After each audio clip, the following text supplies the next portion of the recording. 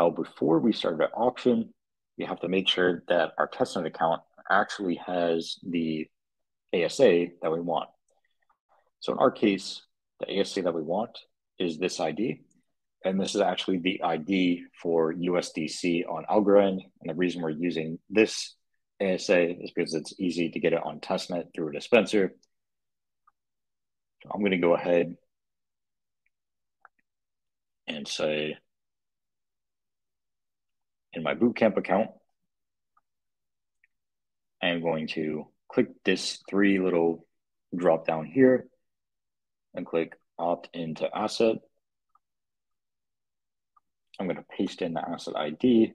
As you can see here, USDC, the check mark, so we know it's the real USDC. I can go ahead and opt in. And what this is going to do is basically tell the network that we want to be able to receive this asset. And so now what we can do is if we head on over to a USDC faucet, so usdcfaucet.com,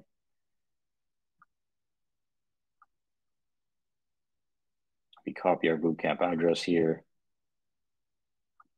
select algo, paste it in, I am human,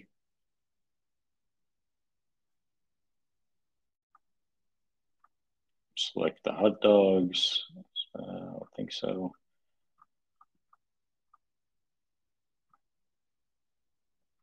And then submit. And so what this is going to do now is send us USDC. So here in our Bob account, let's see we have two assets. And so if we go to our Bootcamp account, we can now see that we've had our 10 algo from before, and then also our 10 USDC as well. Okay, so now heading back over, now that we have this actual asset in our account, what we can do is go ahead, click Start Auction. So we're going to go ahead, start the auction, and you can see here that we're going to be sending USDC, and it's actually saying we're sending 0 USDC, and the reason we are saying that is because the USDC is a very divisible asset, but we're only sending one here. So when we send it on the network, we'll actually see what that looks like. So let me go ahead, confirm all. And so now what will happen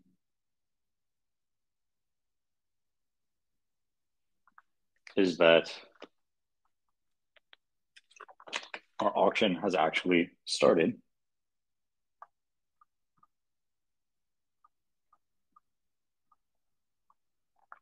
And we can go down here. Why can I not scroll down? There we go. And we can see that we've initialized the values. Now let's take a step back before we go into the individual transactions and take a look at our code and see what it's doing. So when we click start, it's going to do a couple of things for us. So first, we're getting our sender and then updating our status text.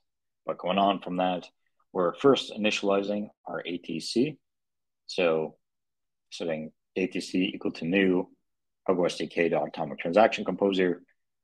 And then we're setting our ASA as the value as number of our ASA input. So what that's basically doing is saying, get whatever ASA ID is in here, and then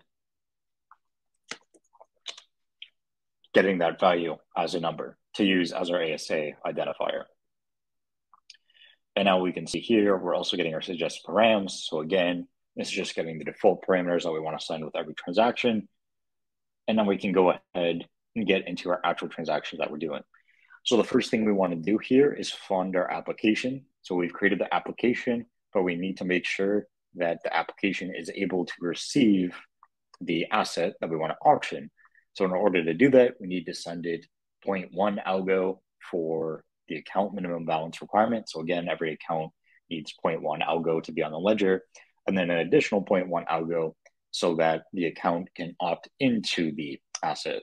So a total of 0.2 algo or 200,000 micro algo. And we're going to be sending that from our sender, so whatever account we have selected in the dropdown, and then to algosdk.get application address.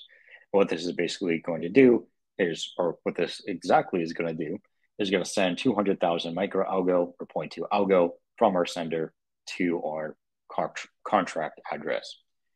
So we've made that transaction. Let's go ahead and add it to our atomic group.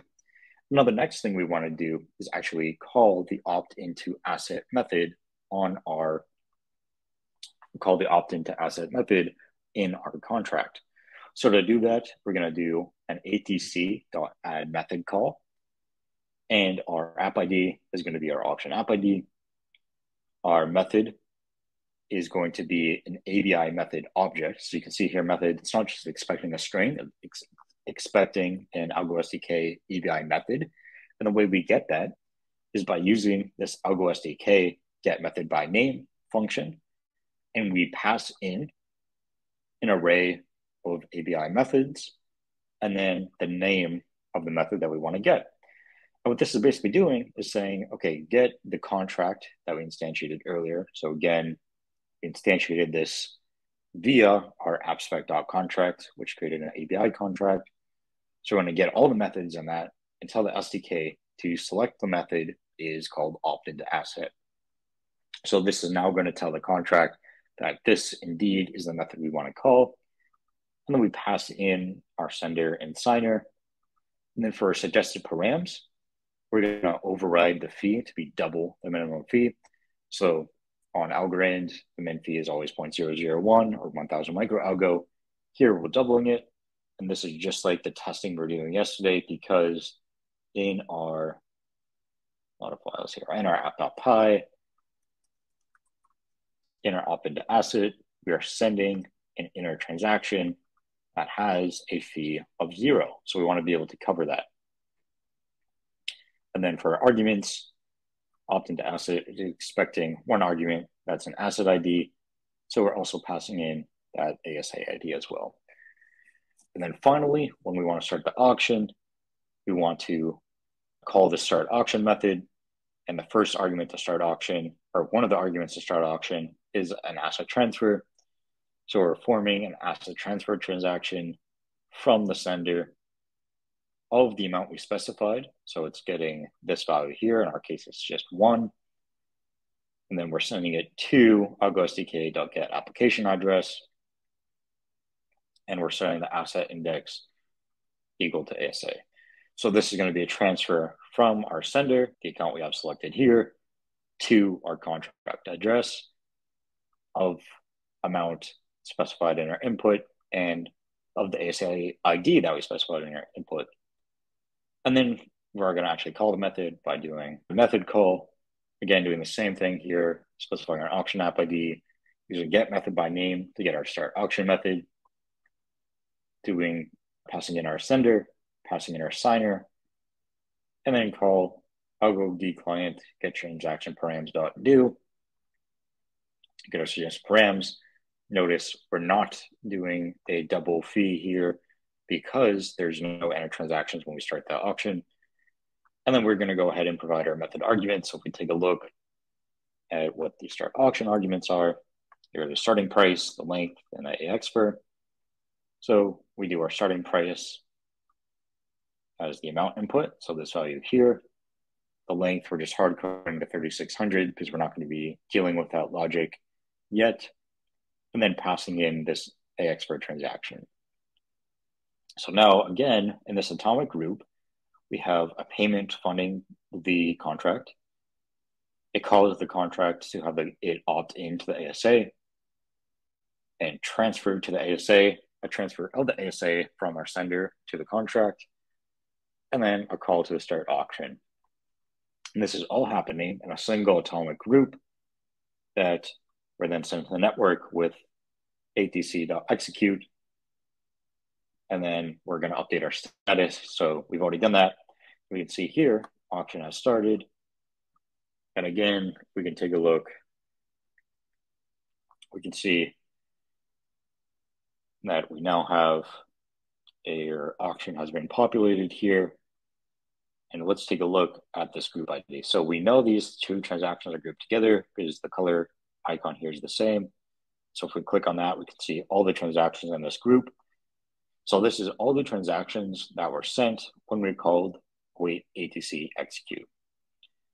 So starting at the bottom here, our first transaction is funding the app with 0.2 algo from our Bootcamp account to the app address. And then we're sending USDC, or then we're calling the opt-in function. So this right here is the opt-in call. So we're calling, take a look at this. What this is doing is basically calling the opt-in method. And then as an inner transaction, so here we can see one transaction ID, but two transactions underneath that. What that means here is that this transaction coming from the app itself, the inner transaction, and what this actually is the opt-in to it itself. So we can see inner transactions. We can see that the type is an asset transfer of 0 USDC from the app to itself. So that's the app opting in. And then we sent an asset transfer of 1 USDC. Now, when we say 1 USDC, it depends on how many decimals are on the actual token to determine what the actual value is. So 1 USDC is equivalent to 0.000001 USDC. So that's how much we've sent to the app. And then we've called our start auction function. And this here is what will actually change our global state and update it to our start auction value. So we have the amount is 1, our auction end is going to be whatever this timestamp is, and then our highest bid is starting at 10,000 as we've specified here in our UI.